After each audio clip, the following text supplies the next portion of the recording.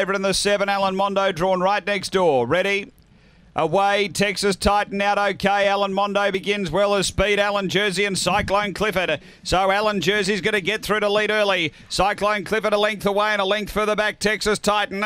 Behind those came Alan Mondo. Texas Titan went a bit wide there. And back at the tail, Zipping Jeff down the back. Alan Jersey led. Cyclone Clifford a length back is Texas Titan.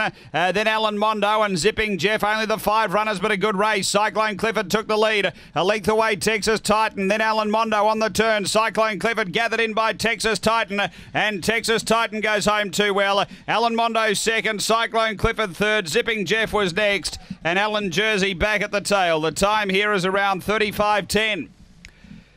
35.09 the run, and number 7 the winner, which is Texas Titan. Nathan Wilson, the owner-trainer. Number 7, a black dog, July 2012, Vapor World Footloose. Number 7 first. Second to 8, Alan Mondo, Wendy Madcott. A black dog, February 2014, DJ's Octane, Brenna Bale.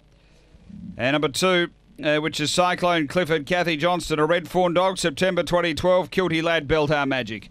It is 7.824 after